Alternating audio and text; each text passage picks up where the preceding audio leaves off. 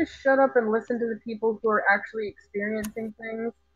Just be quiet and listen while the adults talk. If there's one thing you should know about me by now, it's that I do not respond well to being shut down.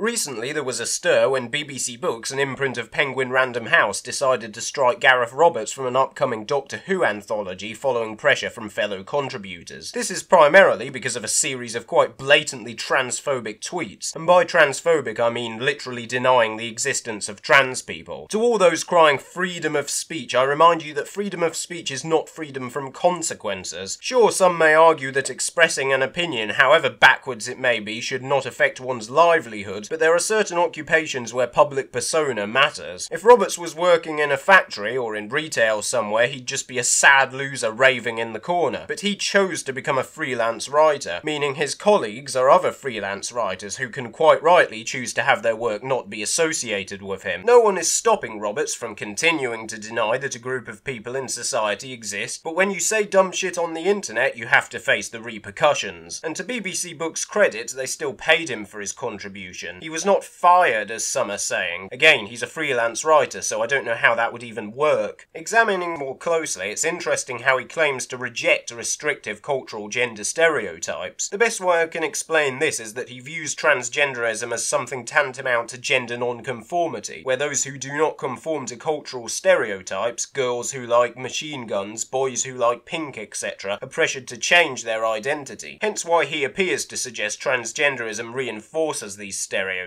I actually put out a video not long ago on the problem of transphobia in internet communities, and one of the more perplexing responses I got was people making out that I believe everyone deserves respect and rights by default, completely missing the point that gender identity has nothing to do with respect whatsoever. I believe the confusion here again stems from the fundamental misunderstanding shared by Roberts that a trans woman is just a man who woke up one morning and thought, hey, I'm feeling girly today, I'm going to ask everyone to call me she, her, or vice versa. It is an easy mistake to make perhaps, but as Mr. TARDIS Reviews suggests, there is really no excuse for such ignorance in this day and age. Bigotry isn't something you're born with, it is learned, and it is also pretty easy to unlearn if you're motivated to be educated.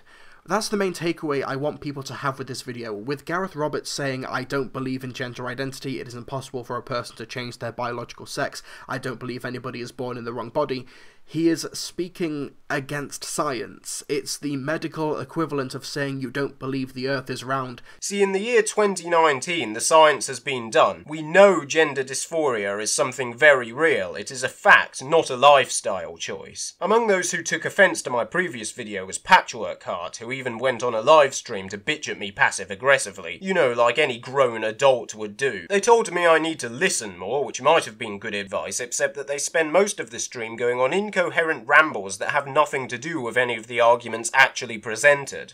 No, I'm familiar with the okay, sure.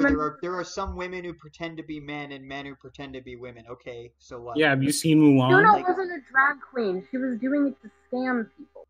Right. One of the few intelligible points Patchwork does manage to make is that I should have included more sources. This is precisely the kind of criticism I'd expect from someone who's desperate to come across as smart but doesn't know how to be, since any idiot can stick a load of links underneath their essay and pretend like that makes what they are saying any more intelligent. Coming from an academic background myself, it's hardly something I need reminding of. What Patchwork misses is that I've never made any new claims about the science or nature of being transgender that would need to be backed up other than what should already go without saying. See, I have basic expectations of viewers who come to my channel, and if you come to me asking for citations for this stuff, then my response to you is get educated. We have already had these discussions and we are well past them now. For those like Gareth Roberts who are still struggling, I'll leave some useful links in the description for you. But the best education is always real life. So get outside into the real world. Make friends with trans individuals, see what they have to say. You might find it becomes much harder to stay ignorant.